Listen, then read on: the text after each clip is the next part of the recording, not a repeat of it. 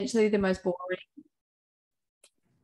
boring of all tutorials, and we're supposed to be doing prostatic disease and Pyometra. And I'm so impressed to see so many of you here on the eve of New Year's Eve to talk about reproductive diseases. Well, it's our wedding anniversary as well. Oh, that is a special occasion, Jeff. Yeah. We're up to number 46. Oh, wow. Congratulations. Congratulations, yeah. Yeah, that's amazing. So the other thing that we talking about when we were covering diabetes is throwing DKA into today, because we didn't think we had that much to talk about with prostatic disease and Pyometra. So I've kind of sprung that on you. I forgot to put that in the emails and stuff. But let's talk about Pyo first, just to get it out of the way. What do they look like when they come in? It depends, but the classical in my mind is a German Shepherd, about 8 years old, that was on heat about 6 weeks ago. Good, yeah. And sometimes the history is, she was on heat, and she's come on again, and they can be quite flat, depressed, dehydrated, maybe vomiting, but I don't know that that's a big feature. Yeah. Polyuric, polydipsic. Good, very good. Why, Sam? Sam, mute. You're on mute, Sam. Because they have a secondary nephrogenic diabetes insipidus. Very nice. From endotoxins from the bacteria. Excellent. Binding to the ADH receptors. Very good. What's the most common bacteria that causes Pyo? E. coli. Excellent. Very good. Yeah. Can be staph, strep, Klebsiella, Pseudomonas, like all sorts reported, but 70% of them are E. coli. What is the mechanism of Pyo developing?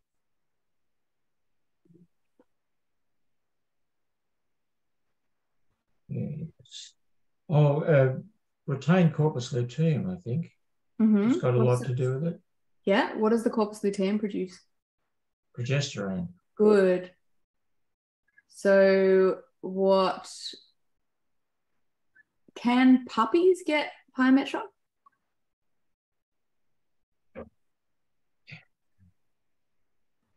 I don't know what puppies, but juveniles can. Like, I've seen that in a 3-year-old. So like young dogs can. You should have that on your differential list, even for a 3-year-old. But I don't know younger than that. What about a dog that hasn't had a first season? I don't think so. No. Good. Excellent. The mechanism of Pyometra is sustained exposure to progesterone, and that's why dogs are so much more prone to it than cats and humans, because of the way that their cycles work. So who wants to tell me about the estrus cycle? Well, most dogs at 6 monthly. Proestrus is about a week. Estrus, then they usually ovulate about the 9th day, the average. Of course, no bitches average. And then the going off period's about another week. So I suppose the animal husbandry version is a week, and a week. And then what happens? Do they just have a cycle like every month, or what happens after that? Every 6 months. Every 6 months, yeah. So certain breeds, like I think it's percentages, are once a year, aren't they? Oh, right. I don't know. So in between those cycles, there's a corpus luteum, regardless of whether the dog gets pregnant or not, producing progesterone for 9 to 12 weeks after ovulation.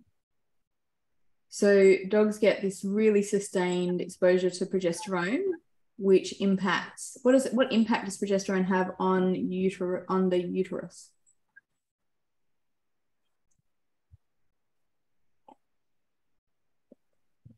Good question.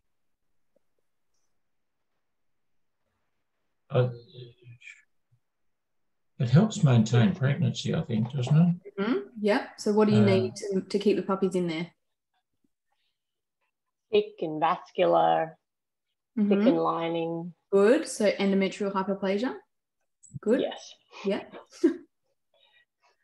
I learned that this morning. What else? What about the cervix? It keeps it closed. Keeps it closed, exactly. During that breeding period, the ovulation period, when the cervix is open, then it snaps shut and stays shut.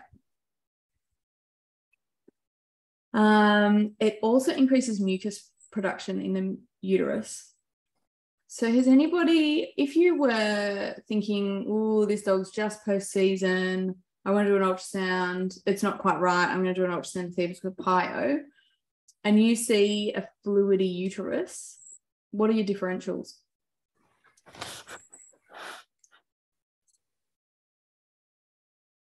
Endometrial hyperplasia. Good, excellent. So that's a precursor to Pyometra. So different references, and there's no kind of standard kind of grading for Pyometra, but it's thought that initially dogs get cystic endometrial hyperplasia associated with the progesterone exposure. So the endometrial hyperplasia and then this sort of cystic or dysregulated sort of production of endometrium. And then that bacteria get trapped in there and it progresses to Pyometra, but you can't really have Pyometra without cystic endometrial hyperplasia. They're not sure if potentially bacteria that have been in there chronically contribute to cystic endometrial hyperplasia developing. But yes, certainly one of the differentials. What other differentials will we have for a fluidy uterus? Hydrometra, mucometra. Very good. Yeah. What about a rat bait dog? Oh. Not just sandwich? Hemometra. Hey? Hemometra. Hemometra. Yeah, exactly. Yeah. So that's the only other differential really. Hydrometra, mucometra, and hemometra, Pyometra.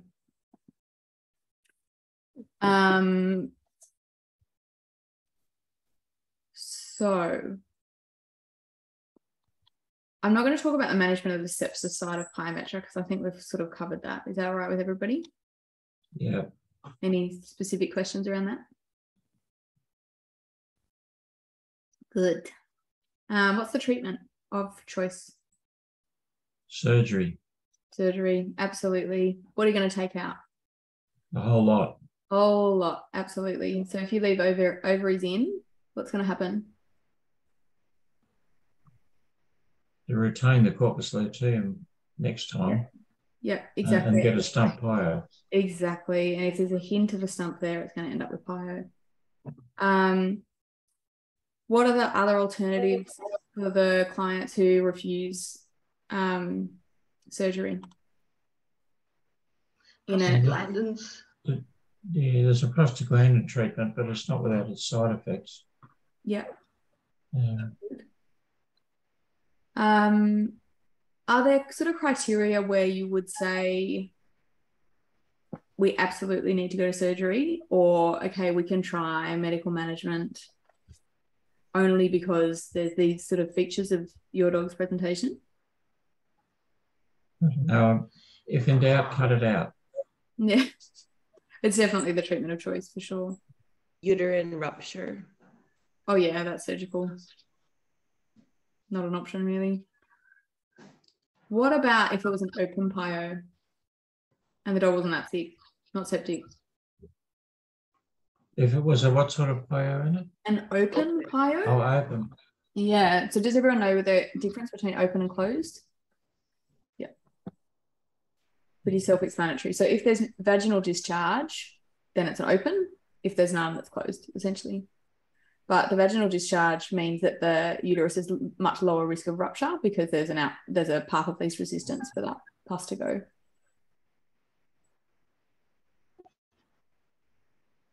So they're the cases that I would always say we need to do surgery, and only if I got a lot of pressure to not do surgery would I offer medical management. But if they're open, non-septic, and generally well dogs, then it's reasonable to do a trial for medical management. So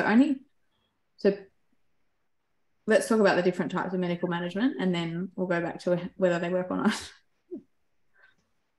So Jeff mentioned prostaglandins. What do prostaglandins do?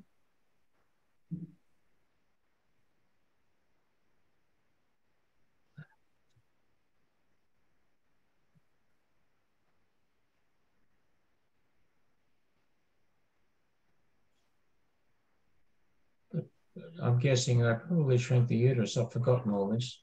It's good. So they actually increase uterine contractions. So where progesterone causes the uterus to just relax and not contract, the prostaglandins start causing some contractions of the uterus, and they open the cervix. So it allows the uterus to kind of expel the contents. So what's the other time that we'd use prostaglandins? In my extensive breeding knowledge, I might be wrong here actually.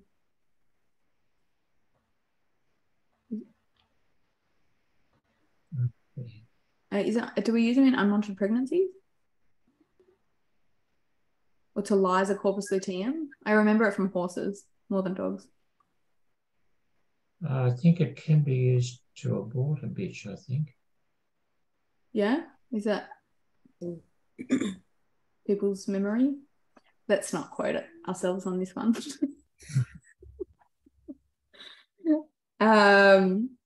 So if you use prostaglandins to medically manage PIO, only 4 out of 10 relapse, which I thought was quite good success, much better success than I would have thought.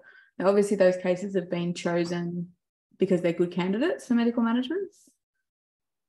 What about cats? Yeah, well, their Pyometra is generally sterile, and that often is predisposed by coming on heat and not getting pregnant. Mm. Stud queens that aren't mated are very prone to it. Mm. They're more often open as well, cats, than dogs. So there's better options for medical management with cats, as far as there are better success rates for medical management with cats. Does anybody heard of a drug called aglapristone? Yeah. I think so. Do we have it in Australia? I don't know. I don't know either. They talk about it in Europe, in Edinburgh, but not Australia, weirdly. So aglapristone is a progesterone receptor blocker. Why would we want, knowing our mechanism of development of PIO, how would a progesterone receptor blocker help? Basically stops the action of the progesterone, which is causing the problem. So. Yeah, exactly. So it'll help the cervix open just because the progesterone is what's keeping it closed. And it's also used for unwanted pregnancies, this one. I've actually got that in my notes, so we can quote that one. And then cabergoline is sometimes used as well. It's a dopamine agonist, which causes luteolysis, which then decreases the progesterone as well, because that's coming from the corpus luteum. So the best outcomes are for medical management, best outcomes for surgical management, but best outcomes for medical are with a combination of the prostaglandins and the progesterone receptor blockers. And working together, they lyse the corpus luteum faster, they decrease progesterone effect and production quite fast. And the outcomes usually success in between 85 and 100% with a combination, according to a couple of studies. So not too bad, but again, these are cherry-picked cases who aren't in hospital with a closed PIO and sepsis. All right, what about a desexed female who presents with a big vulva, nipple development, and pyrexia? Yeah, well, that could be a stump player. Good. And that might also be due to a little bit of ovary being left behind when they were Excellent. desexed. Can you get a stump pyo without a little bit of ovary? I wouldn't have thought so. No, because you don't have the progesterone. So you've always got to go looking for both. The stump and the ovary. So how are you going to diagnose that? That's tricky. I think progesterone levels you can do, I think. Good. Yeah. And ultrasound, of course. Ultrasound, yeah. You can do anti-Mullerian test and see if that's, I don't know the exact numbers of it, but if it's high, then you have a bit like it adds to the evidence that there's probably reproductive organ there. Yep. You can also measure estradiol and luteinizing hormone, which obviously shouldn't be present if there's no ovary. What about a cytologic test? Can anybody think of a cytologic test we should do? Oh, geez. Like look at the smear, vaginal smear, look at the site, what stage of distress, anistress, whatever. Exactly. I don't remember the stages. Yeah, exactly. I should have put a picture up of the cell in Edinger. It's like the vaginal cells are so profoundly different in intact females versus castrated females. So vaginal smear. That's all I wanted to talk about. Does anybody else have anything to talk about? Nope. Cool. Okay, the dog comes into you. He's an 8-year-old intact pit bull, and he comes into you straining to defecate. I won't make it complicated. You do a rectal and he's got a big prostate. What are your differentials? Having had a feed of cooked bones recently. No cooked bones, no. And prostate or previous fractured pelvis, perhaps. Yeah. So if we just focus on the prostate, you've done a rectal and you can feel normal stool in the rectum, but you can feel the prostate pushing up on the colon. Benign hyperplasia. Likely to be benign, yeah. Good. Yeah. So that's one differential. What are the others? Prostatitis, big one, and then and prostatic carcinoma. Excellent. So 3 really: prostatomegaly, benign prostatic hyperplasia, prostatitis, or neoplasia. Probably in that order as well. Probably in that order, yeah. In this dog, age-wise, breed-wise, what is going to help you to kind of differentiate between the 3 of them? What diagnostic tests do you want to do in this dog? Well, whether it's painful and symmetrical is really important. Good. Because if it's prostatitis, it's going to be much more likely to be painful. Absolutely. Yeah. He's like hopping around like a bucking bronco while you're doing your rectal. It might be painful, but you wouldn't know. He's symmetrical from what you can feel. Like hyperplasia is the most likely. I don't know if this is the right notion I have, but I just feel if it's prostatitis, they have to be a lot sicker. So if it's a happy dog, then I have it and I'll write it down, but I'll say it's less likely just because they are sicker, a lot sicker. Prostatitis, they're really sick. Yeah. However, I've never seen a chronic case. So because there is chronic prostatitis, so I don't know how they would present. Yeah. I think it's really hard to diagnose a chronic prostatitis because they're in intact males. So we've almost always got prostatic hyperplasia already. And they're often not that sick. They don't have a neutrophilia. They've just got little fluid pockets in their prostate on ultrasound. Oh, I'm giving it away. What other tests do you want to do? Sorry. Prostatic wash. Yeah, good. You can do fine needle aspirate as well. Good. Yeah. What are the risks of fine needle aspirate in prostate with cysts in it? Leakage of septic fluid from the prostate or hitting the colon and getting leakage from there. Good. Yeah, exactly. Yeah. So it's got to be pretty careful, pretty guided, and we try and make sure that we empty if we're putting a needle in a fluid-filled space in the prostate, we want to empty it if we can. So you make sure you sort of have a look at the size of the pocket you're going for, have a look at the size of the syringe you've got, and make sure that you're not having to go, oh crap, I can't get enough in here, and set yourself up. Are there any ultrasound findings that would make you think prostatitis over benign prostatic hyperplasia? What might we be looking for? Like, doesn't abscess have a specific appearance on ultrasound? So you're like, there's overlap because with benign prostatic hyperplasia, they get cysts, and the prostate is usually quite bright with BPH. So there's a big overlap between BPH and prostatitis for sure. And like if there's a big abscess, then yes, it's more distinctive. But even then, I'm never 100% sure until I put a needle in it. Cysts over 1 centimetre in diameter are more likely to be prostatitis than BPH. BPH usually less than 1 centimetre. But again, it's a huge grey area there. Is Alex listening? Yeah. Did she have anything to add to that? She's half listening, half driving. Yeah, it's all right. Sorry. Hi. Hi, drive. We're on. I was just wondering if you had any insight on the ultrasound differences between BPH and prostatitis.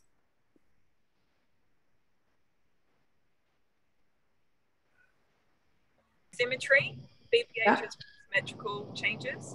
Yeah. Then prostatitis. Yeah. I guess like if you have a cyst, you might expect the fluid to be more anechoic, whereas if it's an abscess, maybe it might have some like echogenic material in it. And surrounding like fat and muscle will be like hyperechoic if it's prostatitis. Yeah. Where it's normally not too upsetting if it's just a cyst. Yeah. That makes sense. Yeah, perfect. So I think that's a really big one. The surrounds of the prostate are often pissed off if there's an active inflammatory process going on there. And BPH shouldn't be inflammatory. What causes BPH? Testosterone, I guess. Ooh. Like the DHT, right? Like the yes. precursor to, or one of the testosterones. Yes, exactly. Let me see if I can share with you.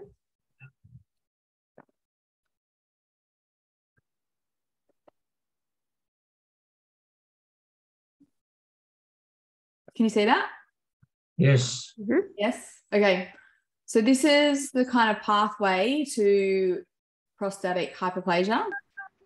We've got gonadotrophin releasing hormone.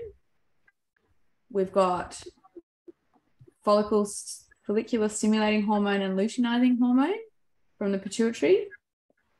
And then that stimulates testosterone production.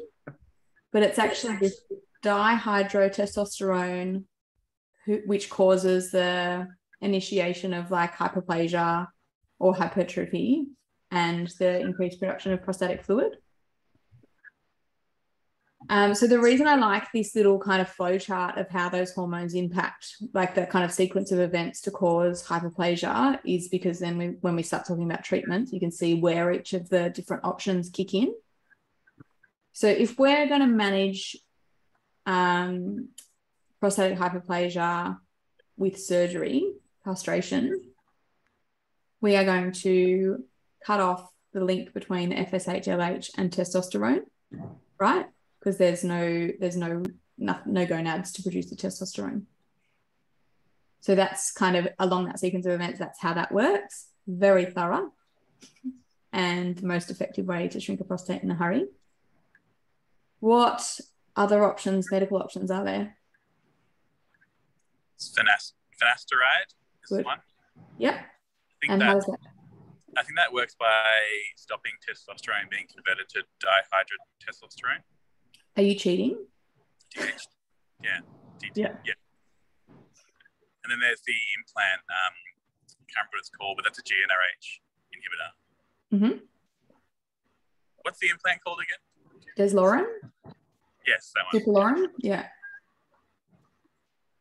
So the two that Josh has just mentioned, finasteride is probably the best tolerated, particularly because a lot of the clients that decline castration are ones that want to breed from their dogs. So if you use finasteride, they can breed again in 4 to 6 months.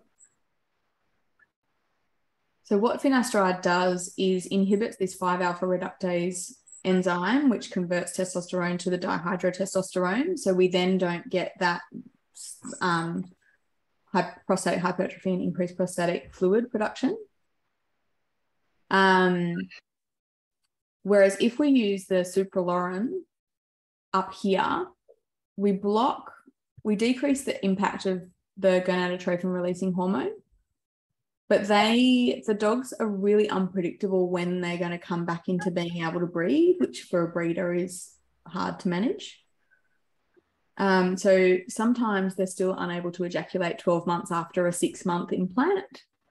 So as far as kind of choices, if that's the owner's motivation, finasteride's a superior choice. I'm going to get rid of that. Does anybody need that?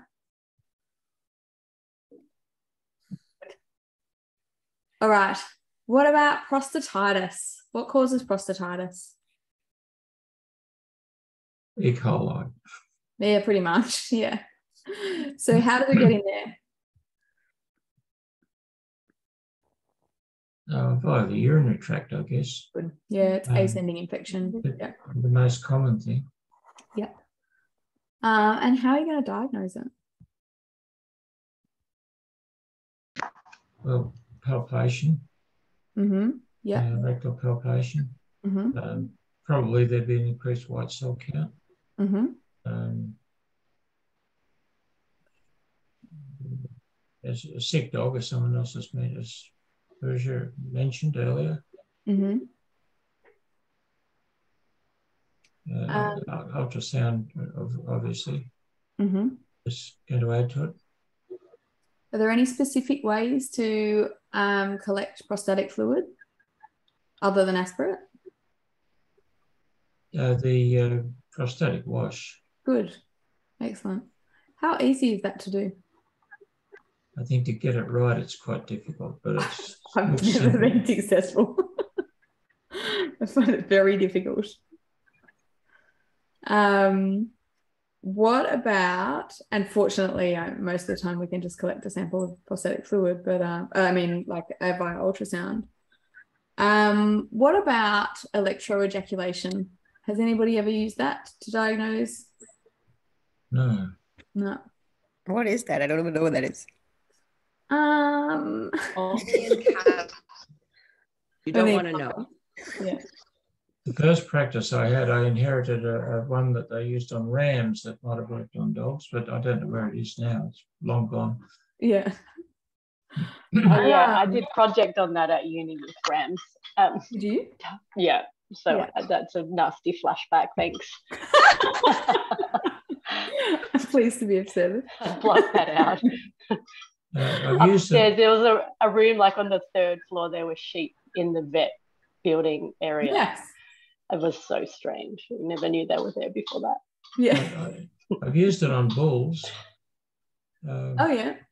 Apparently the reason that led to it, the discovery, was they discovered that the Americans who were executing their criminals with the electric chair, they found that they were all ejaculating.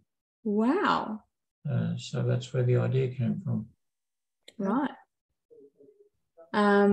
So in answer to your question, Pooja, how do you do it? Not like that. We don't want to electrocute the animal. Yeah, I'm not, never doing it. More topical application of the electrical impulse. That's amazing trivia, actually, Jess. It's not so much for the pub, but in this crowd. Perfect.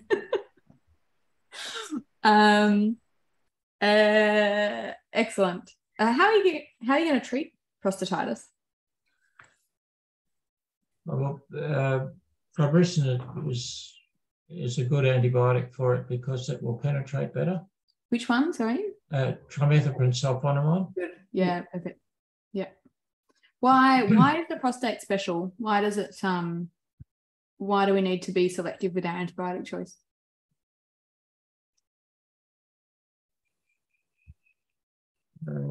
Because a lot of there must be a sort of barrier that prevents drugs getting through from the circulation. Yep. So you have to be lipid soluble drugs. And the prostatic fluid is quite alkaline. So the medications have to be stable in an alkaline environment and able to bind and have their activity and do their job in sort of quite a specific environment that we don't really test them in anywhere else in the body. So tribricin's a really good choice. What's another one that's commonly recommended for prostatitis? Fluoroquinolone. Fluoroquinolone. Is that what you said, Josh? Yeah, fluoroquinolone. Yeah. So obviously with antimicrobial stewardship, we're not reaching straight for fluoroquinolones. Interestingly, it was pointed out to me by a very smart vet. I was sort of thinking, oh, I really want to give this dog enrofloxacin for pyelonephritis. And but you know, the antimicrobial stewardship guidelines say don't use that as a first line, and we didn't have, the dog had already been on clav, so we had a negative urine culture, so we didn't have a type, but this dog was still so sick, so pyrexic 48 hours after clav had started.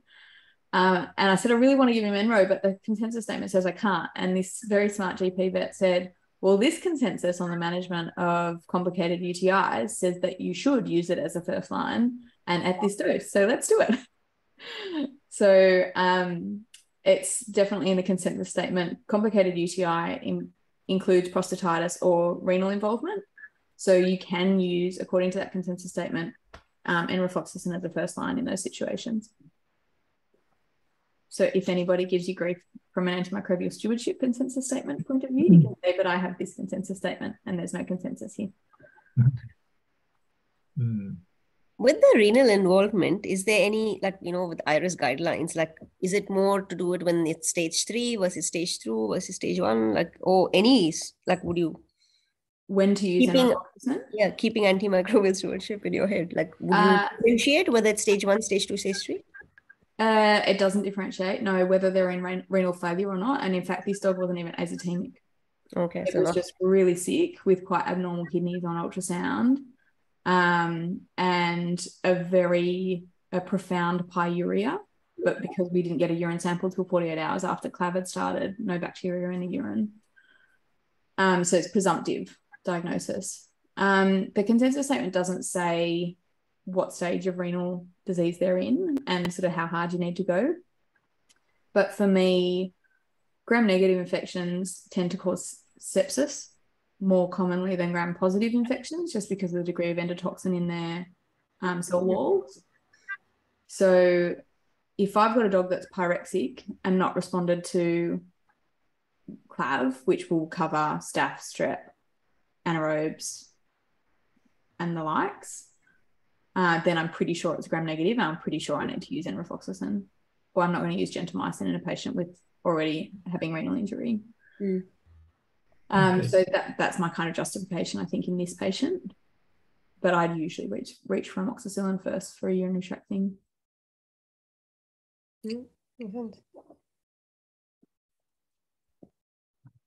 Amoxicillin won't get into the prostate, or it won't work very well in the prostate. So it's not a good choice for prostatitis.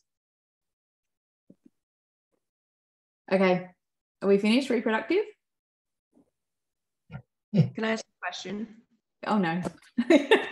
Yes. Sorry. It has to do with treatment, and I just remember this coming up in clinic before about if you're going to castrate a dog that has prostatitis, as far as having to start antibiotics and then wait.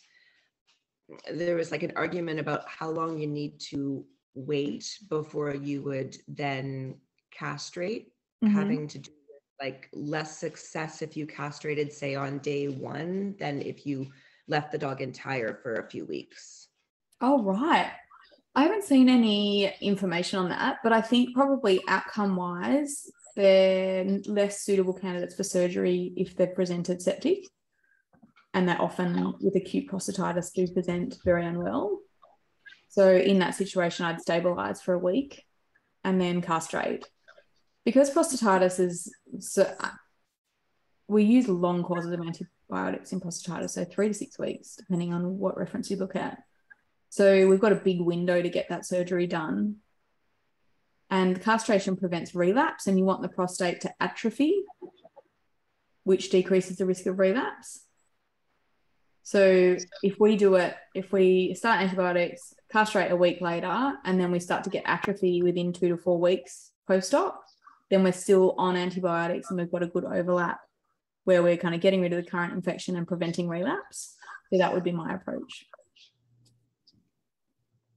Okay. Second question is every time I've had a prostatic carcinoma, they've all had like a very similar sort of snowburst appearance on X-ray. And like a calcification that looks extremely dramatic. Yeah. I'm not sure if that's pathognomonic for neoplasia or if prostatitis could look like that. Chronic inflammation causes mineral deposit. So if you had a chronic prostatitis, theoretically, it could look like that. Okay. The reason why carcinomas cause mineralization is because they're quite inflammatory tumors. But you're right, mineralization in the prostate is most commonly associated with carcinoma. Okay, thank you. No worries. Okay, now can we talk about, should we talk about prostatic carcinoma? I suppose we should. Causes mineralization, causes prostatomegaly, you diagnose it by aspiration.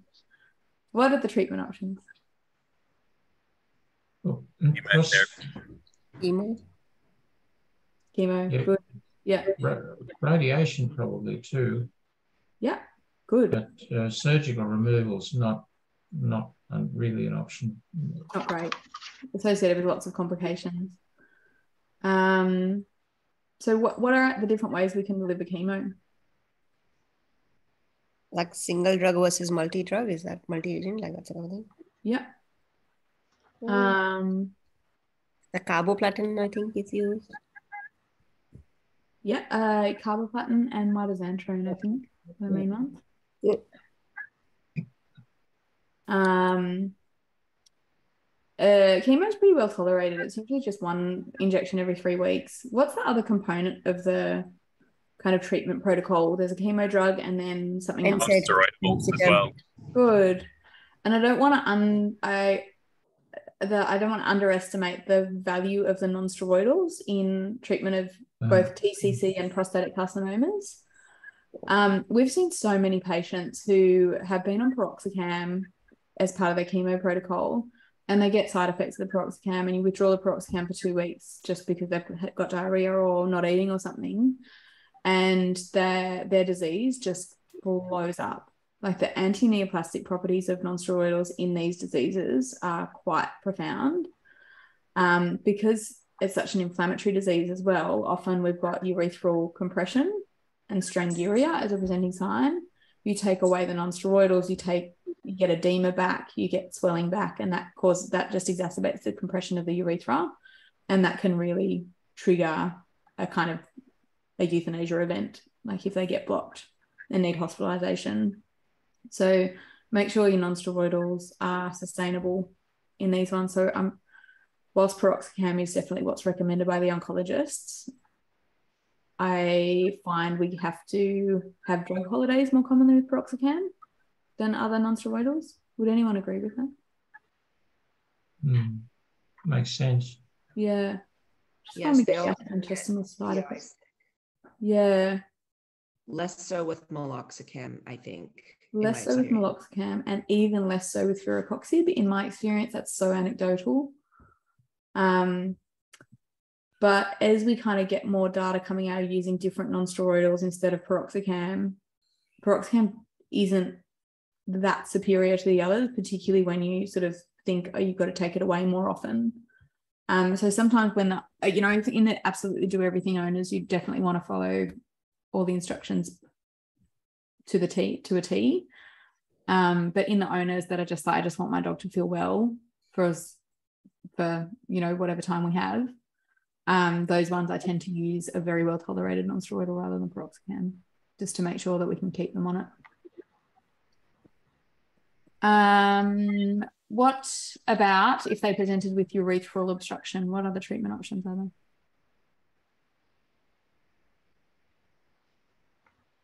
Urethral stent. Good. Yeah. Yeah. So urethral stent. So if you look at the survival times with chemo, so 3 months with prostatic or TCC carcinomas, 6 to 12 months with chemo, and then 12 to 24 with chemo and urethral stenting. So it's improved survival time quite significantly. Female dogs more likely to get incontinence as a result of urethral stenting, but male dogs tend to tolerate them really well. And if the owners are okay with incontinence, then great for a female dog, really well tolerated, and just buys time. What about, oh my gosh, what's it called? The vascular, hey? The laser, you mean? Like laser ablation? Oh, for TCCs, that's interesting. Interstitial cell carcinoma. Yeah. So, did you go to that round? Do I what, sorry? Go to that rounds where they were talking about doing that? Oh, the recent one? Yeah, Vsauce one. Yeah, I don't remember them talking about it. But I remember reading about it in the interventional book about how you can kind of cut away parts of tumor, but it can be quite challenging if it's really blocking up the ureter and you got to be careful not to bust the bladder. Yeah. So the difference, so in humans, if a human has a TCC, they're normally proliferative and confined to the mucosa when they're diagnosed.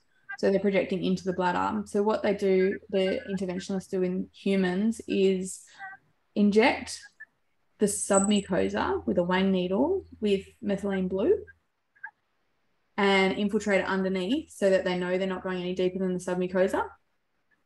And then they just cut the tumor away until they get down to the blue and debulk it that way.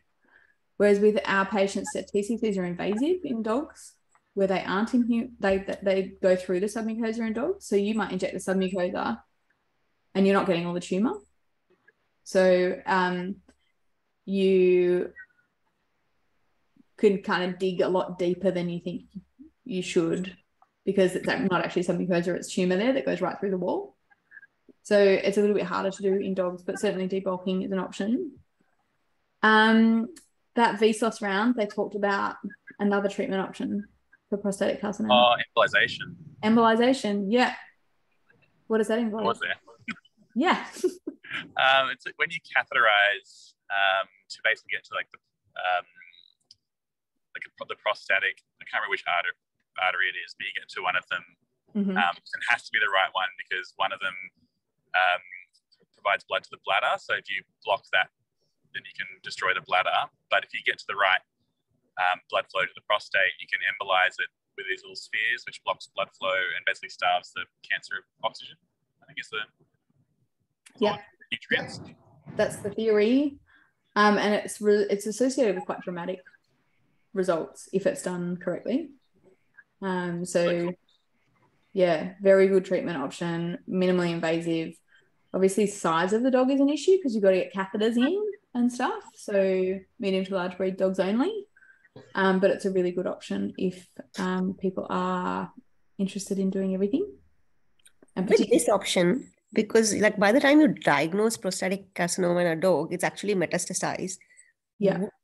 How would this treatment option be superior? Because you've embolized one artery, but then what about the metastatic? You would have to do something else too, right? Yeah, certainly not curative. And it's part of chemo. You definitely do chemo as well. Yeah.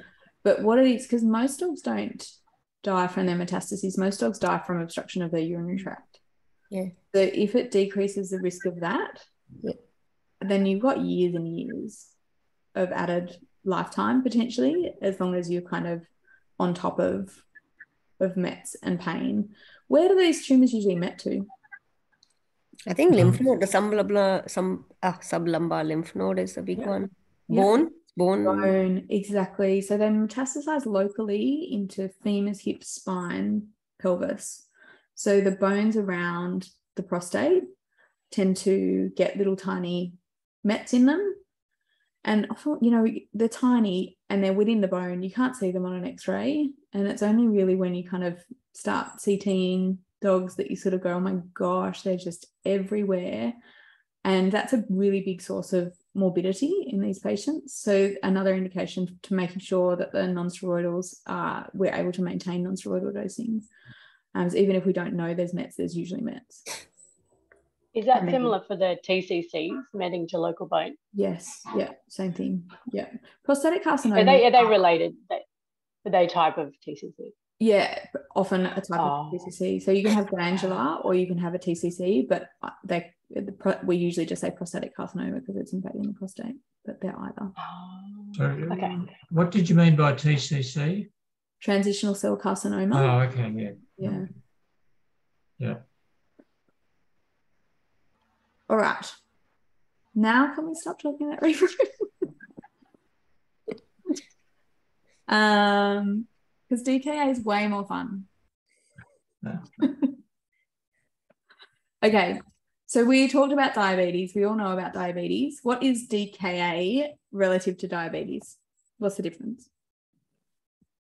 The DKA is a sick diabetic, whereas just a diabetic's usually not sick. Good. What makes them sick? Acidosis. Good. What makes them acidemic? The keto acids. Good. Yes. Excellent. Why would a patient produce ketones when they're... Yeah, how do ketones get produced?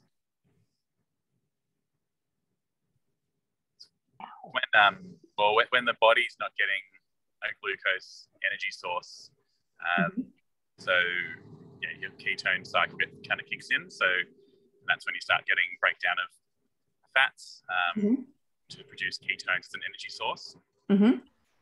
Excellent. So ketones are an alternate energy source for cells, essentially. I'm going to share a really complicated diagram that just like stimulates my medicine brain and you all just have to put up with it. Okay. Oopsies. Is everyone as excited as me? Yes. It is. Yeah, that's... Oh no. Oops. Sorry. Oops. Okay. So when the body is starved of glucose, we get lipolysis and free fatty acids come out of the adipocytes, go into circulation and hit the hepatocyte. So we've got free fatty acids entering the hepatocyte to be utilized as an energy source. So the two options when a fatty acid hits the hepatocyte is that it participates in fat synthesis when you're in an anabolic state, when you're building, when you're storing. But when you're in a catabolic state, which is diabetic ketosis or diabetes, then the free fatty acids are going to go into the mitochondria, the beta oxidation. Whoa, sorry. Whoa. I was not finished. Oh no, wrong one. Sorry. So the fatty acids are converted to acetyl-CoA. Does anybody remember what acetyl-CoA does? Yeah, what cycle is it in? Krebs cycle, isn't it? Good, yeah. And what does the Krebs cycle do?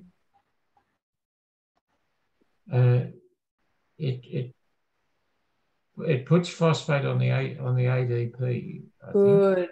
Yeah. So the point, the acetyl-CoA can either participate in energy production. So the Krebs cycle produces NADH, which then participates in oxidative phosphorylation, which is what Jeff just said, putting the P's on the ATs. So we get ATP production, or the acetyl-CoA can be converted into ketones to be utilized as energy. So if we've exceeded the capacity of the body to process the Krebs cycle, or if we've got any deficiencies in any of the other cofactors in that Krebs cycle or the TCA cycle, then we're going to get all this acetyl-CoA. Oh, for goodness sake. Sorry. All this acetyl-CoA being produced into ketones. So the two main causes of ketone production are either excess fatty acids, which exceed the capacity of the system, or a deficiency in cofactors in the Krebs cycle, which shunts the process towards ketone production. Make sense? So tell me about, I'm going to stop sharing now. So these are the ketone bodies that are produced: acetoacetate, acetone, and beta-hydroxybutyrate. So tell me about how ketones impact the pH of the blood. They're acidic, so it decreases the pH. Good. Excellent. So when you've got a decreased pH, what is the main ion that contributes to that? Acid base, like basic acid base. Don't overthink it. Hydrogen, is that what you mean? Yeah, hydrogen, exactly. Yeah, so hydrogen acid, right? So when you're acidemic, you've got more hydrogen, and beta-hydroxybutyrate is essentially acetoacetone plus hydrogen. So the more acidemic you get, the more beta-hydroxybutyrate you get. When you're testing for ketones, how are you doing it? Like either on urine or blood, you can check. Like, good. Yeah. What do you do on the urine to check for ketone? not dipstick. Yeah, dipstick. Yeah, exactly. Which of those three ketones are not detected by a dipstick? I think it's the beta-hydroxybutyrate, isn't it? It is, exactly. So you could get a negative ketone on your dipstick if you're really acidemic, because you've got more hydrogen, you're going to have more beta-hydroxybutyrate. So it's all going to be shifted towards that. When you do blood, if you send your blood profile off to Vetnostics and they think it's diabetic, what ketone test are they going to run? Beta-hydroxybutyrate is what they Yes, test. exactly. So that's the one that they measure by preference. Which is the one you can smell on their breath? I can smell nothing, but it's acetone. I can smell nothing. Yeah, me too. Yeah, so acetone. So it's apparently a fruity smell. I can't smell it. Can anyone smell it? No. No? Interesting. I think people tell me that they can in clinics all the time. No one can smell it. I think it's genetic. It's genetic as to whether you can smell it or not. Yes. I think we're maybe breeding that gene out. Yes. It's for veterinarians only. Oh, I have come across some clients who will say, and I'm digressing a bit, but UTIs, they'll come in saying that I can smell the E. coli in the urine. And I'm like, that's great. Oh yeah, I can smell good. that. Yeah. We need to go back to that chapter in Edinger that was like what you can detect with your nose. Your chapter. Anna, in-house, there's like an in-house little machine for ketones. Yeah. Is it measuring the beta? It's blood, right? Yes. Yes, I think so. Okay. I don't really know, to be honest. Okay. So what other reasons would these patients have to be acidemic other than their ketones? They develop a degree of renal failure, I think. Oh, why? Can't remember why. This is a question for our emergency vets. When a patient presents with DKA? Yes, I know. Dehydration. Good. They are very dehydrated. Dehydration. Really dehydrated. So these dogs lactic acid. Yes, exactly. These dogs, because they've got high glucose, they've got this osmotic diuresis, they can't concentrate their urine. So they've just got fluid pouring out of them, and they're often nauseous, vomiting, and got other losses, and they can't hydrate themselves because they're nauseous. So they get profoundly dehydrated in a very short amount of time. Then they get decreased perfusion, lactic acidosis, and then renal insufficiency and acidosis because they can't excrete acid as well.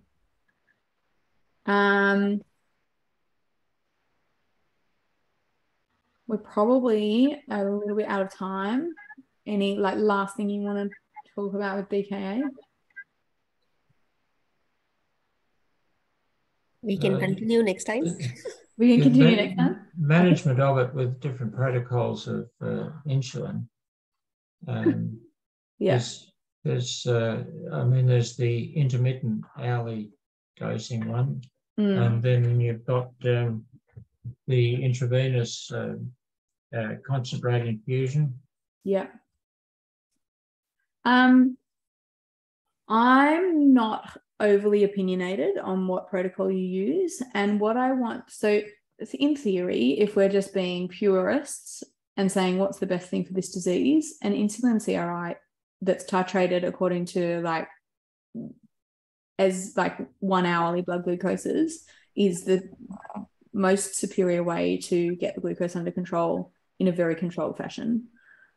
I've just been in way too many clinics where the staff don't understand the consequences, or the drip pumps aren't micro enough, or aren't sort of sophisticated enough to deliver insulin at a really reliable rate. I've seen so many insulin overdoses and so many insulin underdoses that go for a period of 24 hours sometimes because you kind of set this up and you don't review it often, or there's just too many possibilities for mistakes with CRIs. So there are definitely situations where I use it in, and definitely teams where I'm really happy to use it with equipment and I'm really happy to use it, but it's definitely not the right way for every patient in every situation. So intermittent insulin dosing is safer, I think, particularly if you've got one person responsible for it. But these are patients I would put an glucose monitor on, or a central line, one of the two, because you really need to be getting glucose at least every hour, and they need to be in 24-hour clinics. Yeah. I mean, my experience, general practices just are not set up for routine monitoring. No. They just can't manage it. No, it's too intensive. And, I think we've all been in situations where you drop the ball and you think, how did this glucose get to 32 in 2 hours? I needed someone to be sitting with this patient. I just didn't have that person there. So, you read the textbook and we know what to do based on the textbook. It's the CRI and it's, titrating according to this, but we need to be a little bit practical sometimes as well. The most dangerous part of the day, in my experience, is the shift change. Mm-hmm. Yep. Yeah, absolutely. All right.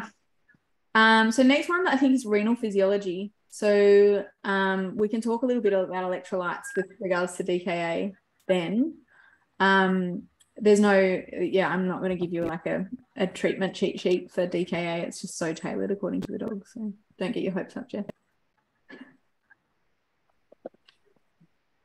All right. I'm going on holidays.